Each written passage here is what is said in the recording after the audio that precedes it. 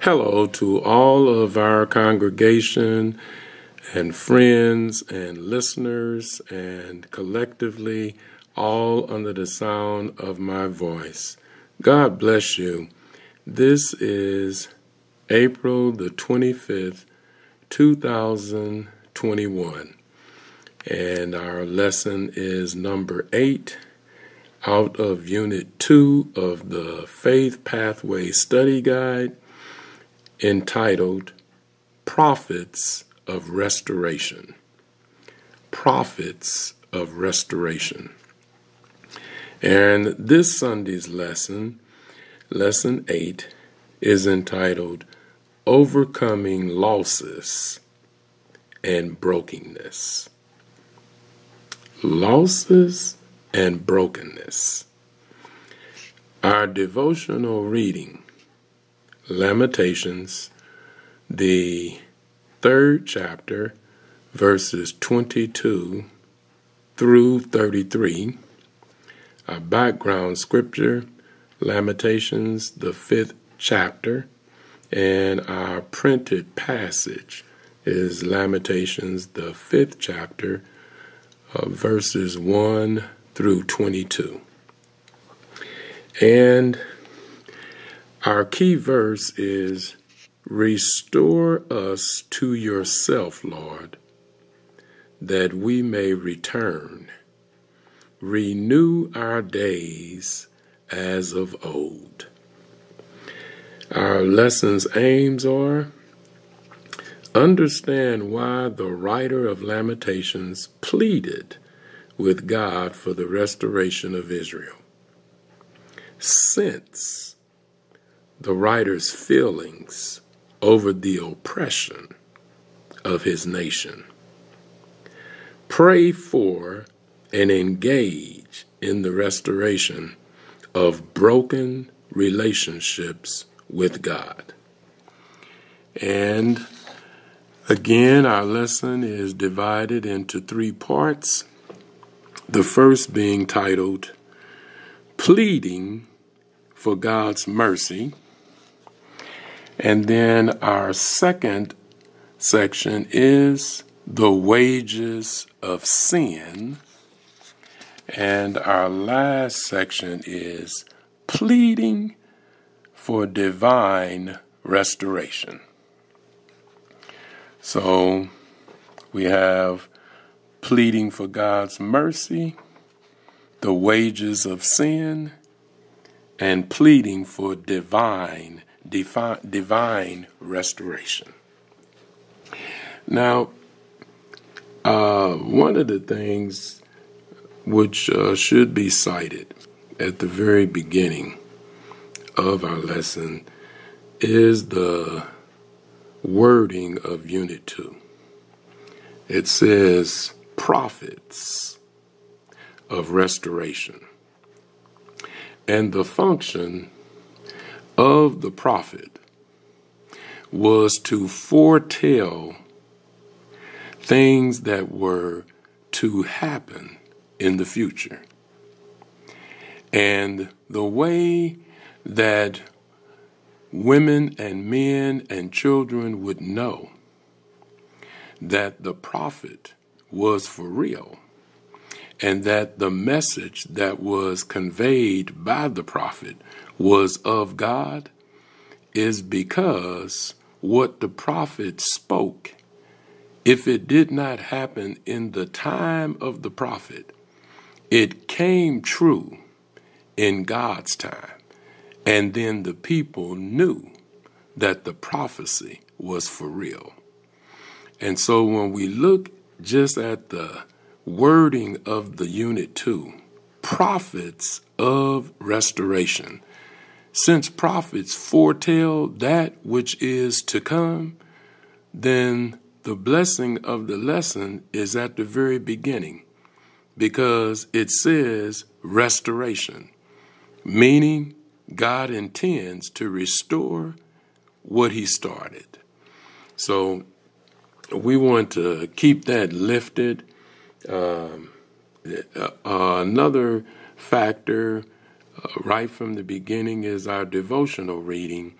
And although many of the verses in our lesson just kind of direct us to the pain, the agony, the empathy, the suffrage that Jeremiah is undergoing, realizing the condition, the circumstances, and the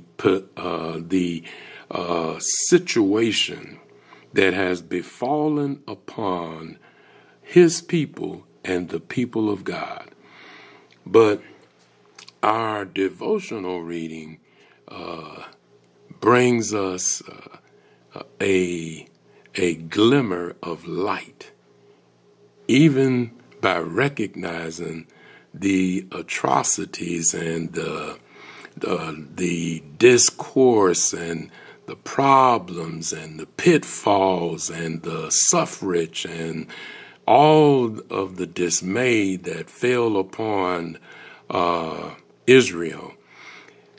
When we look at the devotional reading, it says, verse 22 of the 3rd chapter of Lamentations, and it says, "Through the Lord's mercies we are not consumed, because his compassions fail not. They are new every morning. Great is your faithfulness. The Lord is my portion, says my soul. Therefore, I hope in him. The Lord is good to those who wait for him, to the soul who seeks him." So, as we indulge into our lesson, we should be mindful of the fact that the restoration was granted to the people of God, and restoration is still available and granted to those that sincerely seek the Lord out. So now, our lesson has a word which really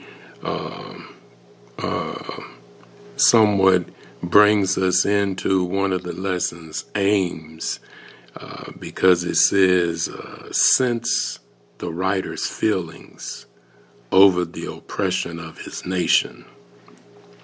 And that word that we have is elegy. It has been cited in the commentary of our lesson that a word or a title that was fit for the mood of the book of Lamentations is elegy. And the definition of the word elegy is a poem. It's a writing expressing sorrow and disdain. It even speaks of wailing and mourning aloud. And it is used to describe that which is dead, or the pain one feels for one who is dead. So when we look at the overtones of the book of Lamentations, we are witnessing the agony and the pain that Jeremiah feels when he recognizes the condition and situation of his people. And what causes this spirit of pain for him is remembrance, remembering how we used to be and who and what we have become. And therefore, the key verse says, restore us to yourself, Lord, that we may return. Return to what? Return to how you once had us. Return to the place, to the protection, to the provisions, to the grace, to the mercy, to the healing, to all of the fulfillment of life that once was ours because of you. It says to renew our days as of old. Remove us from the present situation that we face and restore us to the glory that you blessed us with.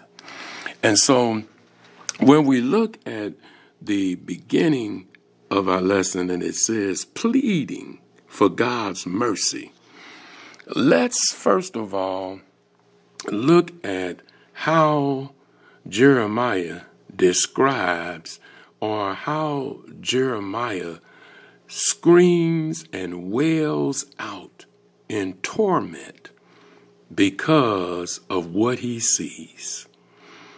It says, remember, Lord, what has happened to us. Remember, Lord, what has happened to us. Look and see our disgrace. Our inheritance has been turned over to strangers, our homes to foreigners. We have become fatherless. Our mothers are widows.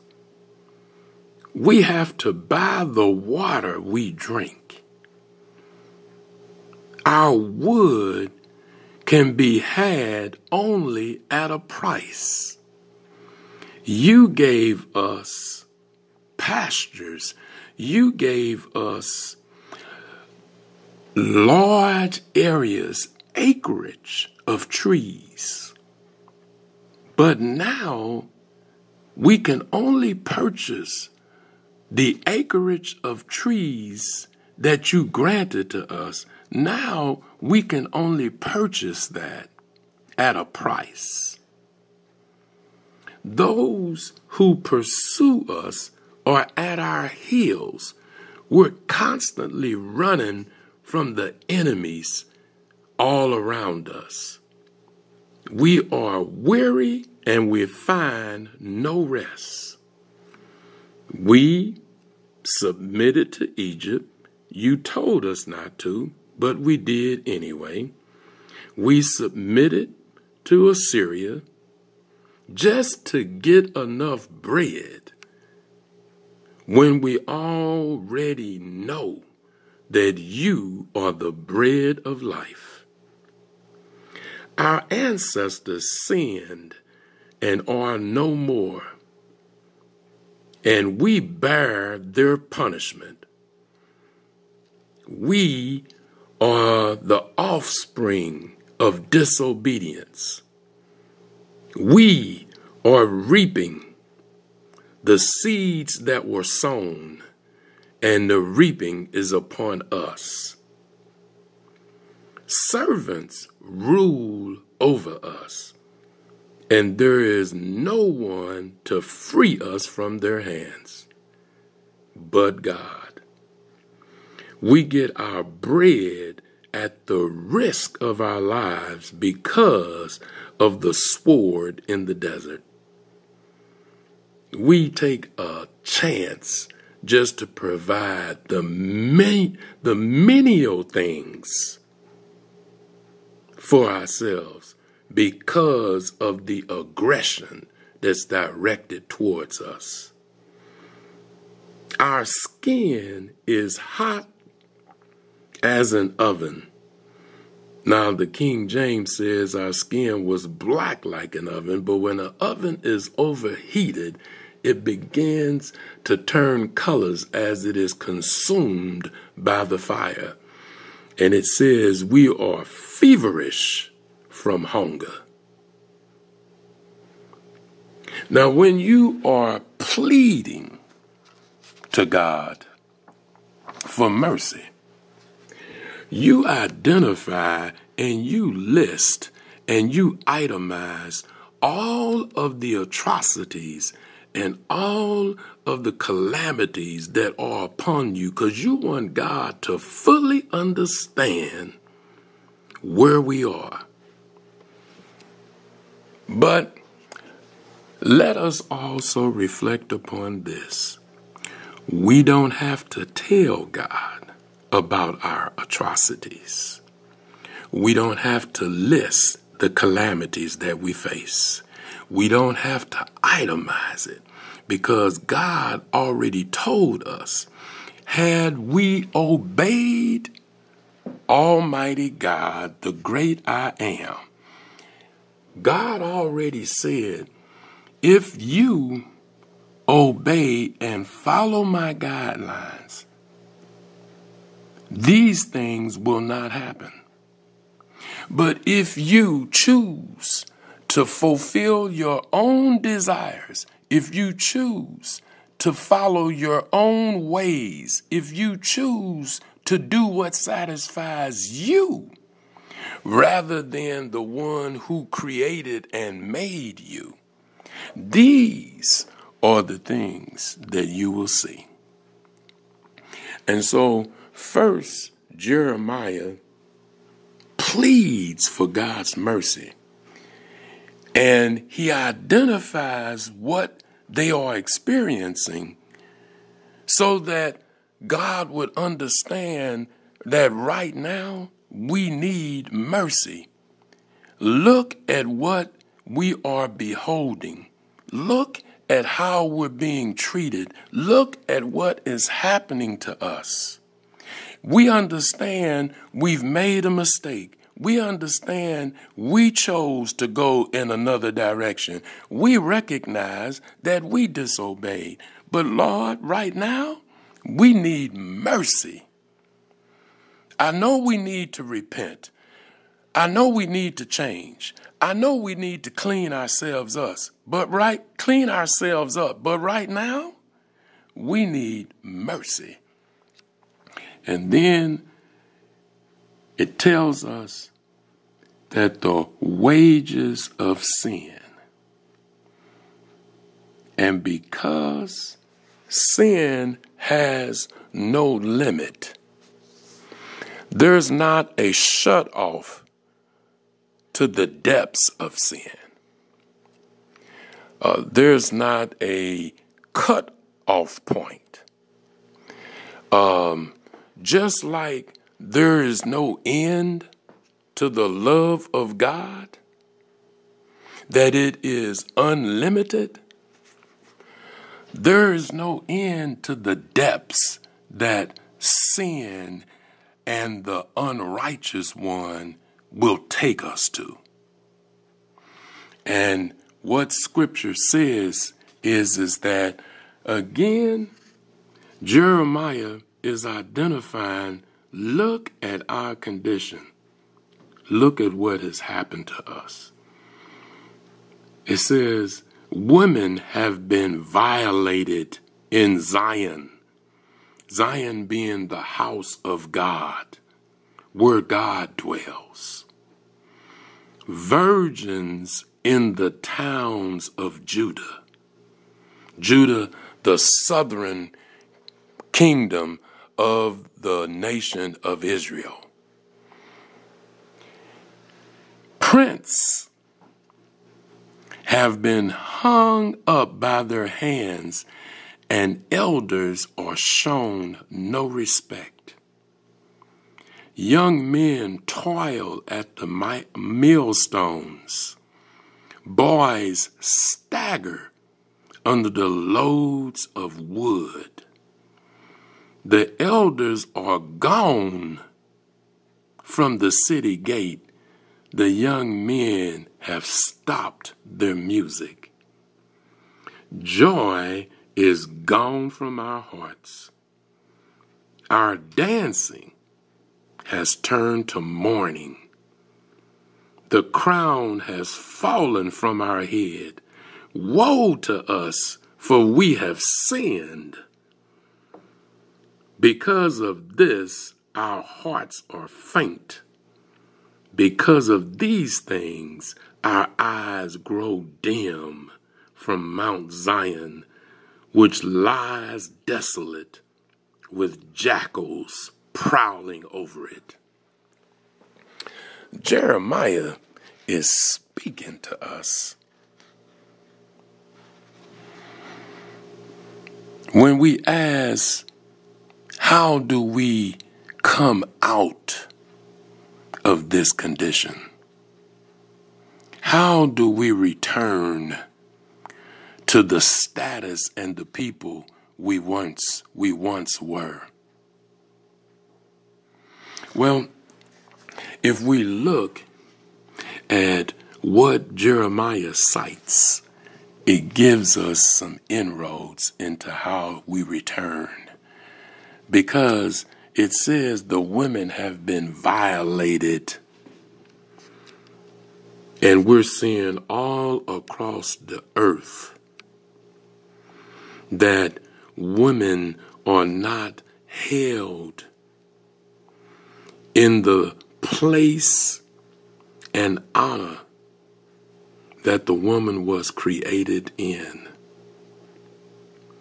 And many times we look at what the enemy is doing. So Jeremiah is focusing on what has happened to those who have overtaken Israel, to the foreigners and how they're being treated. And of course, in battle, when wars and one group of people overtake another, there is total disrespect for the women, for the elders, for the young men. Because now we have conquered you, you people who once were so adorned and admired and feared because God's hand was on you.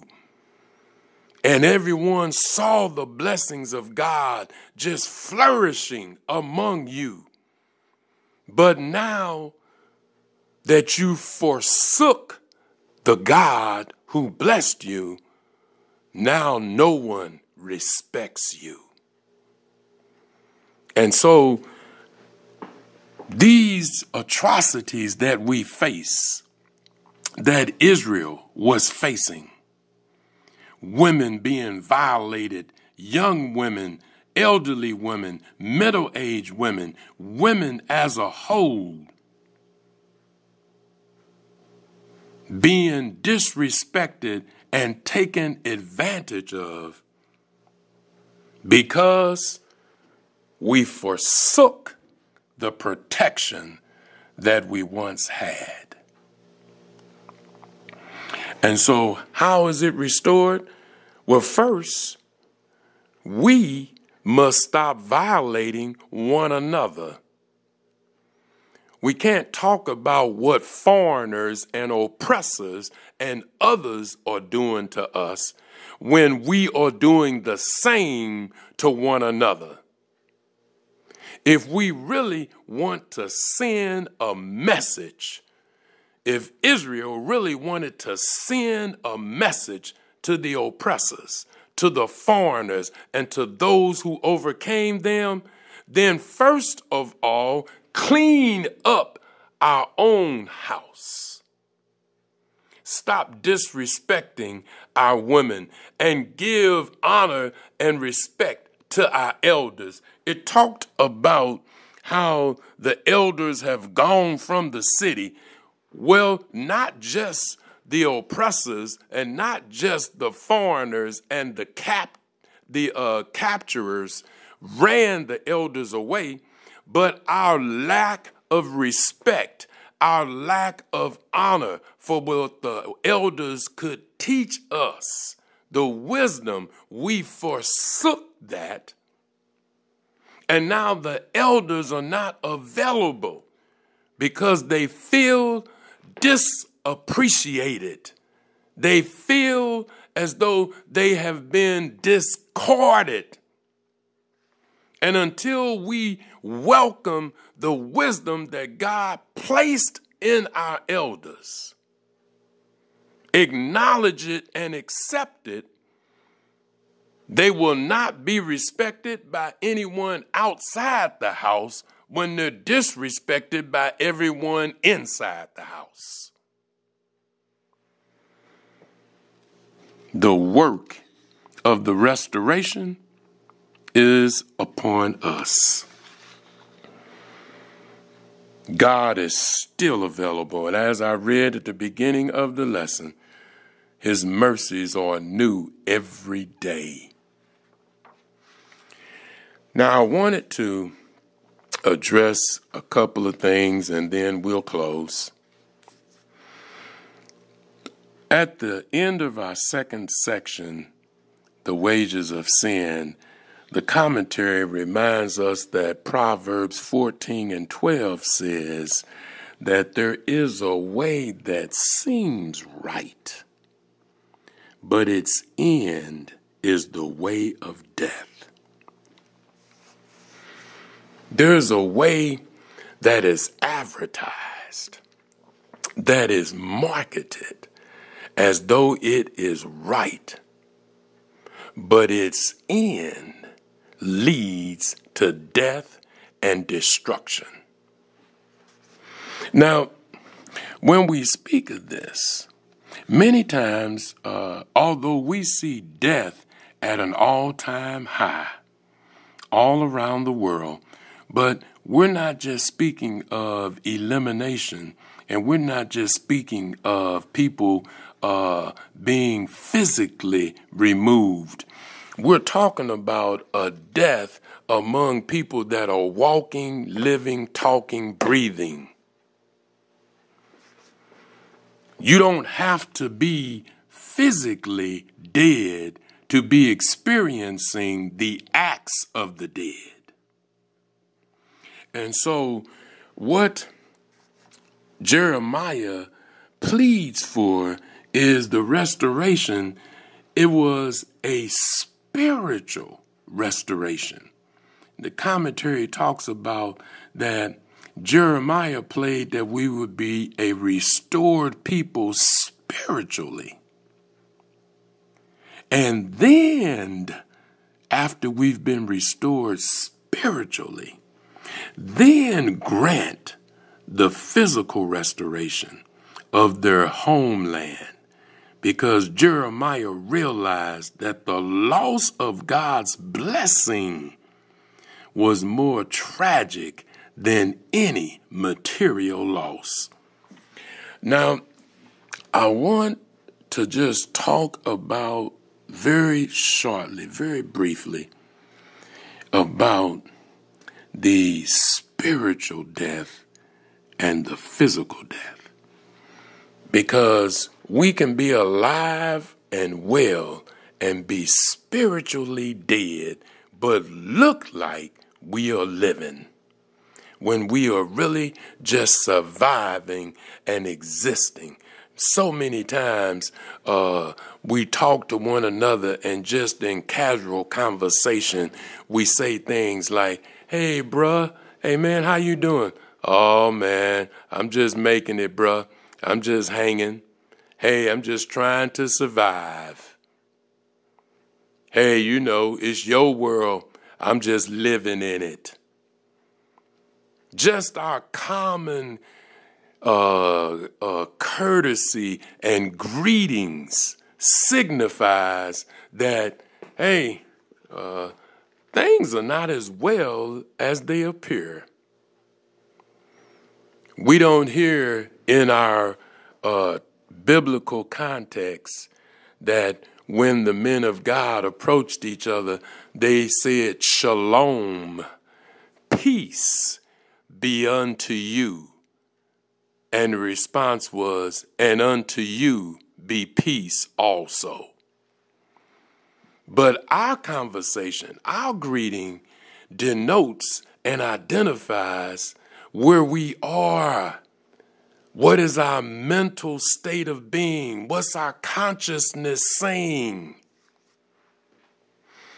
So now I wanted to just identify just a little thing to bring us into the spirituality that we're speaking of, because the last part of our lesson is pleading for divine restoration, talking about to return us back to who we used to be, Lord. You remember, restore unto us the glory, the blessings, the status. And when we speak of status, we're not speaking of material wealth. Let's be clear about that. Remember Matthew 6:33, which says, "And seek ye first the kingdom of God and all of his righteousness, and then all these things will be added unto thee." A lot of times we're putting the buggy in front of the horse. We're seeking things without godly intervention. And that's why so many of us, unfortunately, God wants us to be blessed. God created all of these things. God even said that, yeah, all of those things will be added unto you if you seek me first. So God intends for us to be cared for. God said he would provide all of our needs, and God has done just what he said. But what we have to reflect upon is, what are we doing? Now, I wanted to just lift this here, and this is out of the book of Isaiah. I want to distinguish between spirituality and just ritualistic practice. Now, this is from the 66th chapter of Isaiah,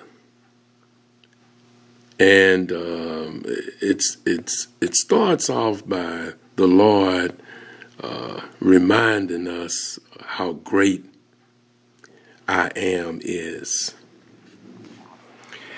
It says that heaven is my throne and earth is my footstool. Where is the house that you will build me? And where is the place of my rest? For all those things my hands made.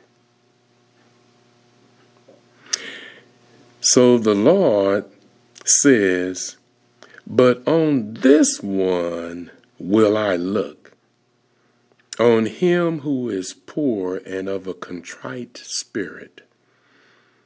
One who is of a contrite spirit is one who is remorseful, one who is agonizing over the dismay and over the evil and wickedness that exist. It says, on him who is poor and of contrite spirit and who trembles at my word. Now here's the distinguishing part. It says, he who kills a bull is as if he slays a man. He who sacrifices a lamb, as if he breaks a dog's neck. He who offers a grain offering, as if he offers swine's blood. He who burns incense, as if he blesses an idol. And just as they have chosen their own ways, and their soul delights in their abominations, so will I choose their delusions and bring their fears on them. Because when I called, no one answered. When I spoke, they did not hear. And they did evil before my eyes, and I chose, and chose that in which I do not delight. they decided to do the things that were an abomination unto God. And what I want us to lift and understand here is that people have become so accustomed with going through the rhythm, just going through the flow. People had just gotten adjusted to, all I got to do is just go take a lamb and sacrifice it. All I got to do is just go kill a bull, and that'll compensate for my wickedness. All I got to do is just bring a grain offering, and that'll cleanse everything. That makes the slate clean now. All I got to do is just go burn some incense, and that'll get me in. That'll cover up what I did last night, last weekend. You know, I'm all good. I just got to go through the motions. All I got to do is just follow the ritualistic practices. I don't really have to change myself. I don't really have to improve. I don't really have to make any adjustments. All I got to do is just go through the practices that say I'm a changed person.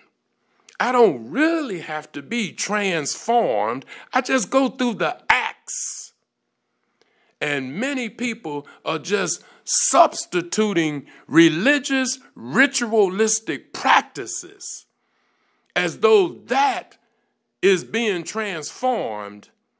And then we wonder why we don't experience the true power of the great I am that I am.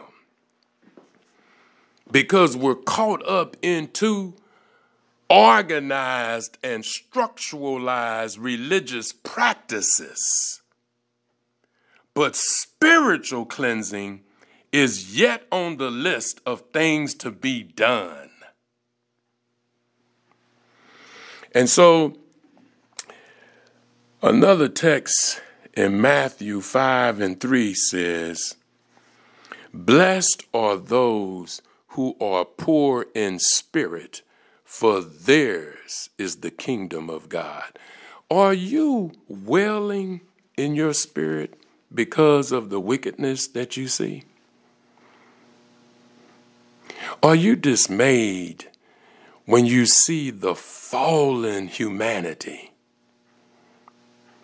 We have allowed humanity to become inhumane, and now inhumane is more popular than human. Inhumane is more popular than being humane. That which is ungodly is more popular than that which is godly. And yet, the book of Psalms at the 19th chapter, the 19th number of the book of Psalms and the 7th through the 11th verse tell us that the law of God is perfect. God's testimony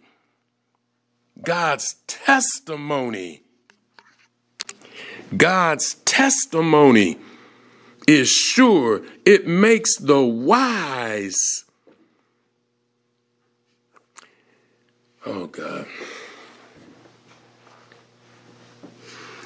God's testimony is so profound, it makes making the wise things seem simple.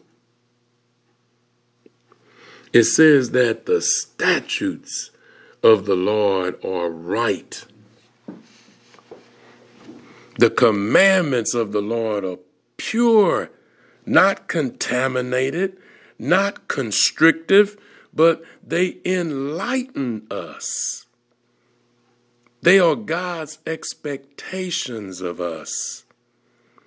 The judgments of the Lord are true and righteous altogether. All of the identities, all of the acknowledgments of God, it tells us they are more to be desired than gold, sweeter than the honey in the honeycomb. So as we look at Jeremiah explaining to God, pleading unto God, Lord, look at us. Look at who we've become. Look at where we've fallen from. But we know that you are still all powerful. We know you haven't turned from us. We've turned from you. You said you called out to us, but we didn't answer. We were preoccupied. You said you spoke, but we didn't hear. You said we degraded our relationship with you. We discredited it. We did things with your eyes wide open. And we had no shame in our practice. But we're still pleading because we know the power of restoration is still within our reach, because you are a God that is long-suffering. It is not your will that any of us should perish. Well, I hope that something that was said shared some light on this lesson. I pray that God has allowed His Word to convict and compel us, and to make sure that we understand what is at stake. God bless you, and God keep you is our prayer.